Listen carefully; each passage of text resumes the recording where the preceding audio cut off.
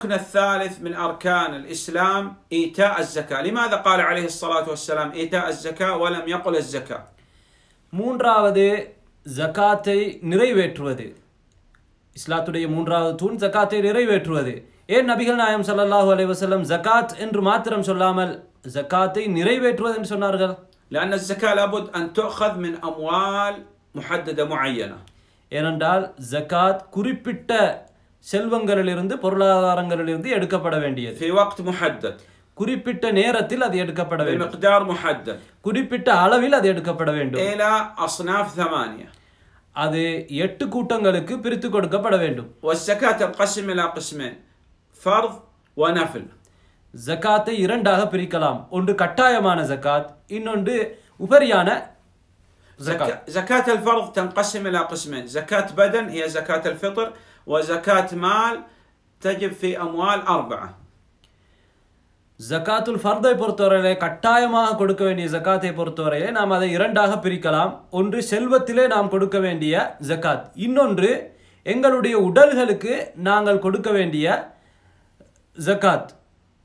الأول زكاة الذهب والفضة وما يقوم مقام الذهب والفضة مثل العملة الورقية دولار أو ريال أو ين أو غير هذا. பொருளாதாரத்திலே கடமையாகக்கூடிய ஜகாத்தை பொறுத்தவரையிலே இது 4 வகையிலே அது கடமையாகும்.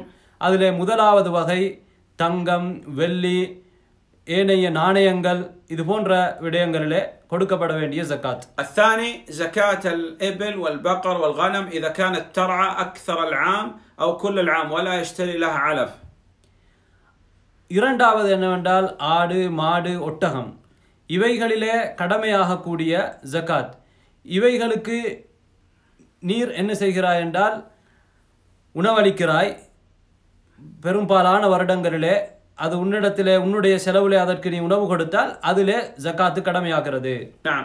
الثالث زكاة الخارج من الأرض الحبوب والثمار. نعم. மூன்றாவது நிலத்திலே இருந்து முளைக்கக்கூடியவைகள், அவைகளிலும் ஜகாத் இருக்கிறது. الرابع زكاة عروض التجارة كل ما أعد للبيع والشراء سوبر ماركت أو لديه مكان لبيع الأخشاب بيع المواد الغذائية بيع مواد البناء وغير هذا. نعم.